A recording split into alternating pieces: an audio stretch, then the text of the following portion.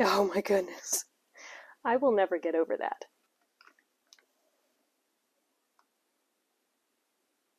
So pretty.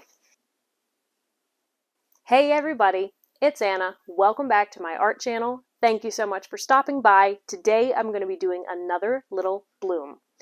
This is going to be a bloom transfer swipe, so not blooming from the center, not even doing a swipe, but rather doing a bloom swipe on a separate surface, scooping it up, and laying it out over some negative space. So, here are my colors. I have phthalo blue, sky blue, and these are both paints. And then I have 3 mica pigments. I have spring rain, which is this lovely green color. And then I have 2 chameleon powders, which are color shifting. This one I believe is olive. It was a leftover cup, and so I was like, I'm pretty sure this is olive, but it's basically white with like a greenish yellow shimmer. And then this is champagne, which is sort of a tan with a pink shimmer. So that's really pretty. I haven't used this one before. And my cell activator is Australian Floetrol and Amsterdam White paint. And my pillow is Glidden Essentials Eggshell White indoor house paint. So those are my details. This is a bloom recipe. It's the Shelly Art Bloom recipe, which is untinted house paint and polyacrylic is how I mix my pouring medium. You can see the video on how I mix that pouring medium here, but all of these paints are mixed with that. The not the pouring medium, the cell activator is different. This is the thing that makes the lacing on the top, and this has nothing added to it. It is just the house paint. So, very excited. I'm going to be pouring on a record. So this is an old vinyl record. I sprayed it with some primer just to give it a bit of a base coat, and I will be taping that to my cake spinner so it doesn't shoot off the side. That's been so nice. But yes, I think that's all the details. Let's make a painting.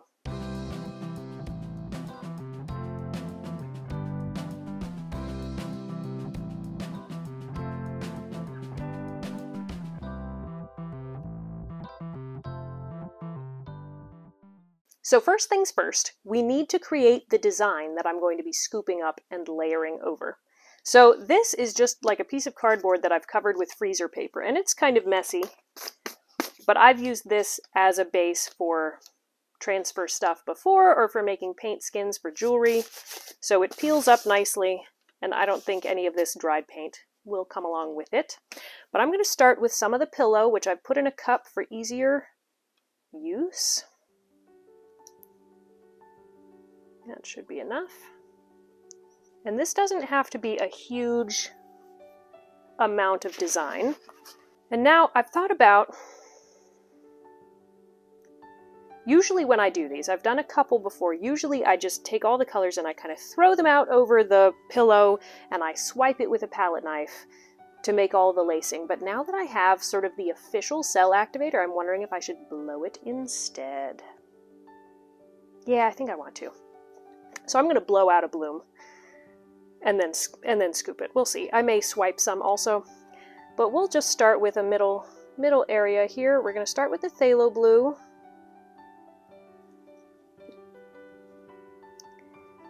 And then some of the spring rain.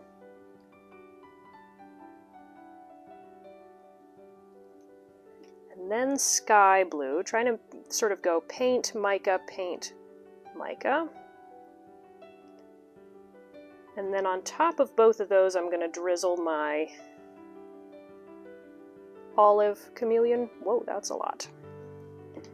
And the champagne chameleon powder.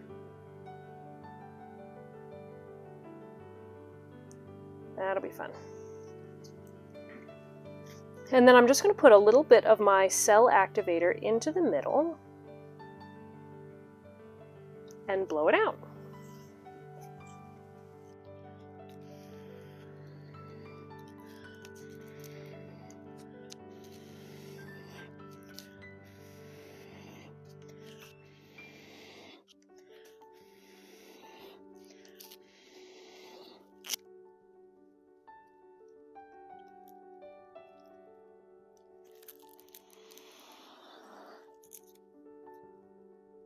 This is really pretty. I'm gonna tilt this a bit. Getting lots of beautiful lacing and stuff. Typically you would spin a bloom, but I'm going to be scooping this up anyway. So I just want it stretched a bit. Oh, that's pretty. Very shimmery. Super, super shimmery. Okay, is that enough? I'm just going to, just for fun, we'll make a little side swipe area. So I'm going to put just some of each of the colors. Same order, because I really like that order.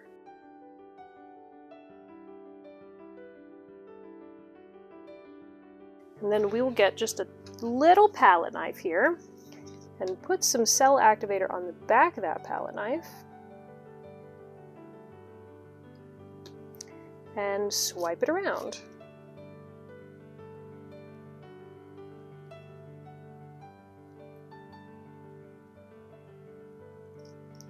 Wow, that is gorgeous! Oh man, that's so pretty, and it's so many cells. I got great lacing here in the middle, I think because I was just stretching it every which way. Some of the cell activator just sank down. Or maybe I have it a little bit too thin, I don't know. I really liked this bloom, but because I'm going to be scooping it up, I want lots of detail everywhere. So, we're going to just keep...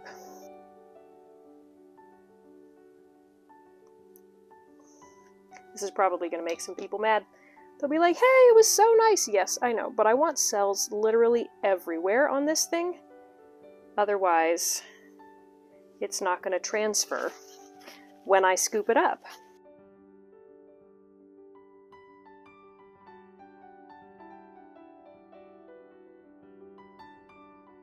The nice thing about a transfer, either a transfer bloom or swipe, is you just get to have fun making something here, and it doesn't have to be perfect because you're going to be scooping it up. We'll deal with the perfection later. Let me get a bigger palette knife.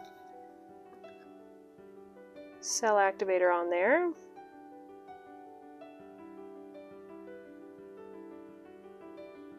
Okay.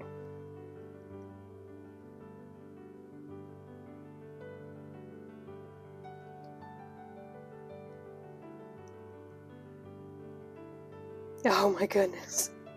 I will never get over that. So, so pretty. All right, one more swipe.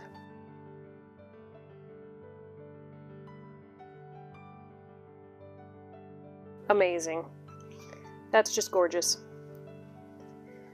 The bloom was really pretty, but because I was gonna have to be scooping it up, I love having more lacing, more detail. So we'll save the straight bloom for another day. Let me give you a close-up of that. Isn't that amazing? Woo-wee! All right. I will set that aside. Now we need to get our actual record attached here. So I'm just going to take some tape and make some loops.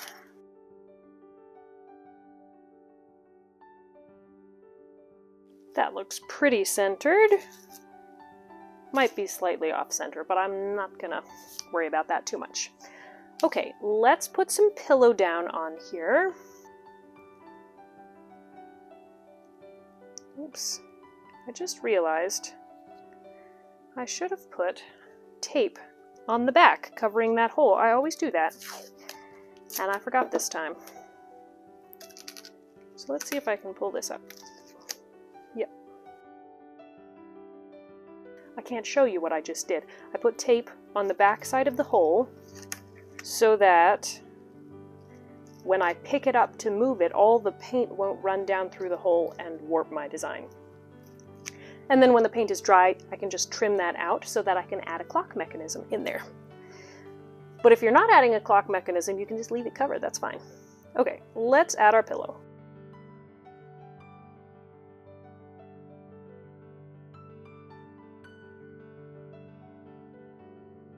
try to get as many bubbles out of your pillow as you can before you do the transfer.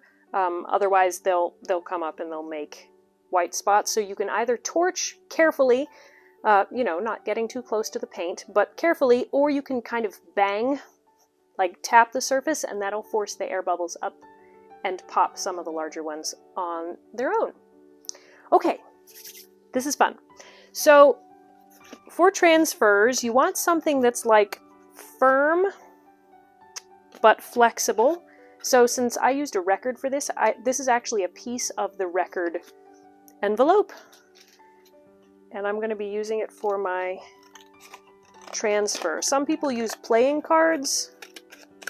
You can use,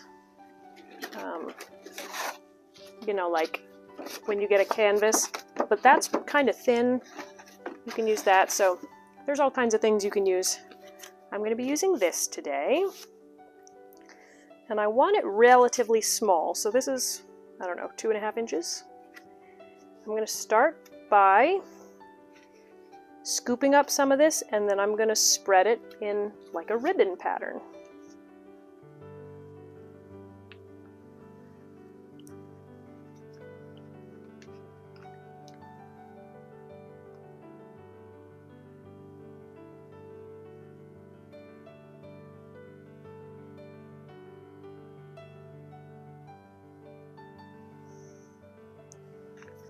Well, I lost a lot of my lacing, which is surprising.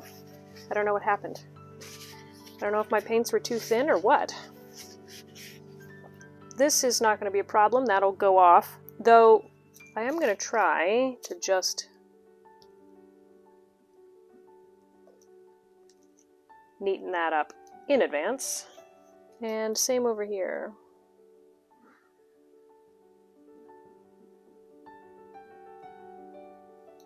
There's a lot of touching up that you can do afterwards, just with a brush. So, you know, if your edges are a little bit wiggly, that's okay. You can smooth those out later. This is looking nice. I like it. So I'm going to scoop up one more and lay it out sort of this way, so the two kind of cross. Let's scoop this up and hope that more of the cells stay. Come on, scoop. There we go.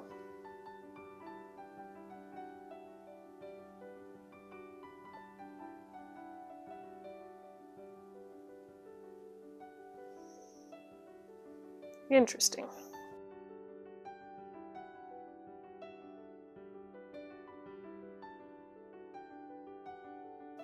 Well, I must say, I'm disappointed that more of the lacing didn't come out. The two other transfer swipes that I've done, I actually didn't use a standard bloom mixture. I used like regular Floetrol mixed paint, just mixed thicker, and the lacing stayed a lot more distinct.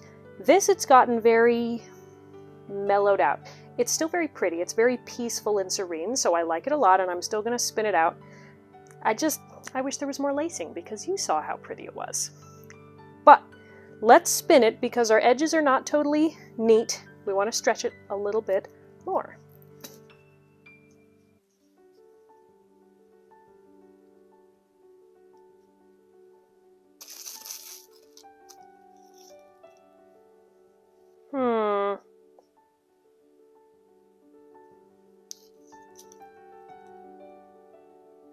Let me give it one more spin.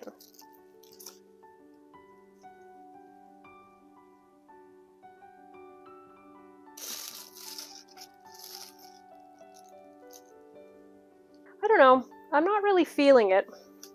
It's very simple. It's beautiful, shimmery. I can tell that there's a lot of shimmer, but it's very, very simple. I'm trying to decide if I add anything to it. I think I'm going to, because it's not bad, but it's not great. And I'll be the first one to say that. It is peaceful, but I wanted more design. So I'm going to do a loaded palette knife swipe. So I'm going to start with the cell activator, because that's what needs to be on the top. And then I'm going to add champagne, and this spring rain, and some of my phthalo blue. Okay, and I'm going to swipe it here, basically mirroring that top swoop.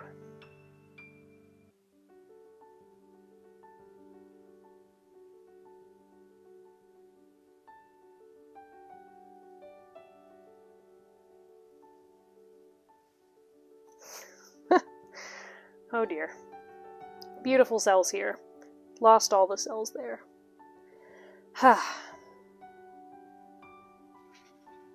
But because that's so pretty, I'm going to try to make a stripe of those colors.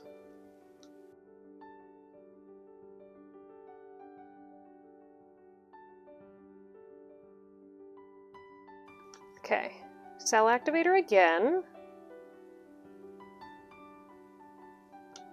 And I'm going to try to do it a little slower.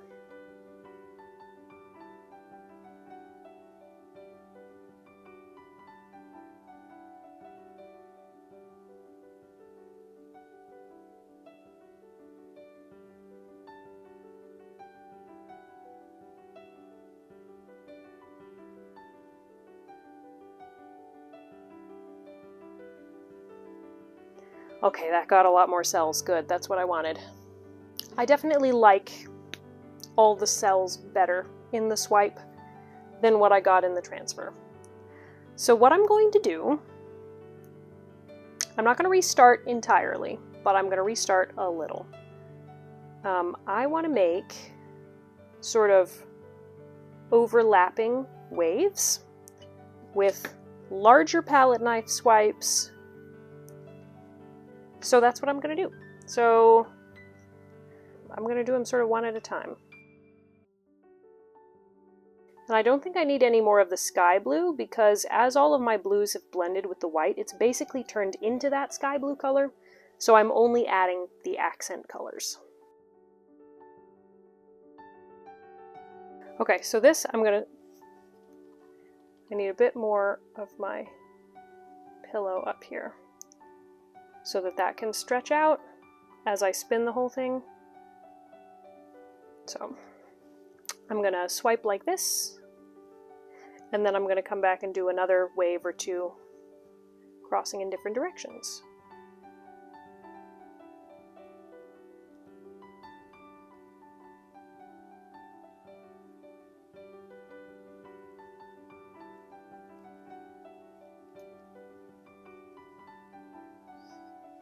Okay, beautiful.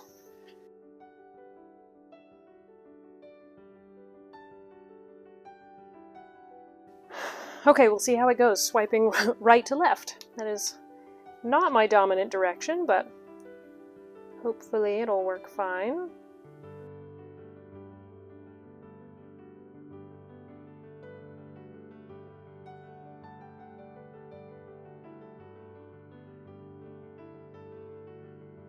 Well, that worked really well, except for the area that swiped and carried the white down in. So what am I going to do there? I'm going to dip this just into some of my paint that has fallen.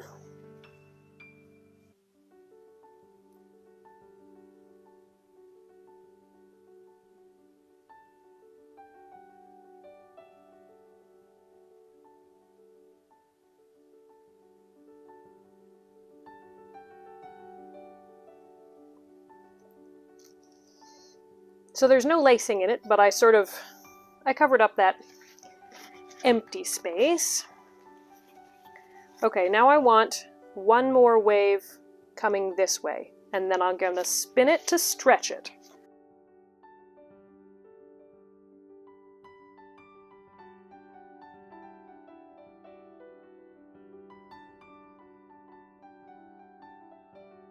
Okay. I missed one tiny section, but I think I can get that with this.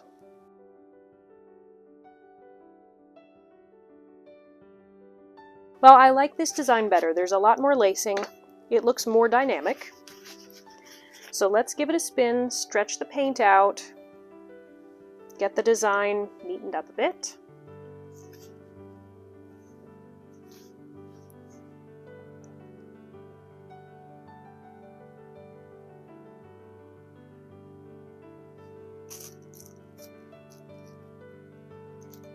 Well, that's really pretty.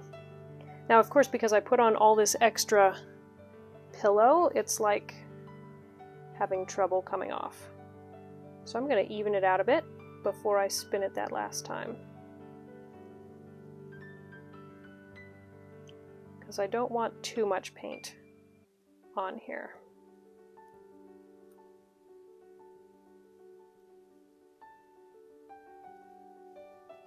All right, let's spin again.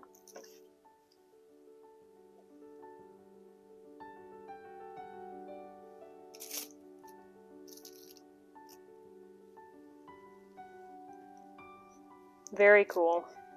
Yeah, I like that. Yay! That took a long time, but that is gorgeous. Yeah, let me get my hands cleaned off and then I'll give you a close-up. Okay, here we go. So this one definitely took some doing to get it right, but I'm really happy with it now. Look how amazing that lacing is. I love bloom swipes. They're probably my favorite way of getting that gorgeous lacing look. And it's really sparkly. That champagne is amazing. So, can't wait to see how this looks when it's dry because it always looks shinier then. But yeah, thanks for coming on this adventure with me. Let's see how it looks when it's dry. Okay, it's all dry. So it dried well. I didn't know whether the cells would shift at all, and they really didn't. The only issue was, you know how I added more pillow up here because I thought I wouldn't have enough to stretch? Well, it ended up that I had a little bit too much paint in the middle, and I got a bit of cracking. Can you see that texture there in the middle? Now, because I'm going to turn this into a clock, that cracking is not really going to be a problem because the clock mechanism is going to go right there and cover it up. But take a look at that shimmer. Look at that purple. So that's the champagne. So from certain angles, it's just kind of a sandy color or a neutral, and the light hits it and wow, it's just incredible, this shimmer. So I'm really happy with that. And even though it took some doing to get this finished, I'm really glad that I kept on swiping until I had something that I was really happy with. Okay, so let me put the clock hands on and I will show you how it looks when it's all finished. Okay, so here it is. It is all finished and it's varnished. So this isn't resin, this is just varnish. It's multiple layers of varnish, which is why it's so thick and glossy. But look how that magnifies the shimmer. I just love seeing metallics after they're varnished because it just looks so much better than it does when it's dry. And these mica pigments are incredible with the shimmer that they have. So I'm super thrilled with this. I'm calling this piece Go With The Flow because that's what I had to do. I just had to take what I had and just keep working on it until I had something that I liked. And I really love this sort of peaceful flow of gorgeous sparkly water. And I thought gold clock hands looked particularly nice since it's so shimmery and it's got the gold, or the, goldish green and the purple shimmer there in the design. So thanks guys, what do you think of it? Let me know down in the comments, have you ever done a transfer swipe or a bloom swipe like this really ended up being? And which one did you like better? Did you like it better before I added all this or after? Thanks guys for watching, and I'll see you in the next video. Bye!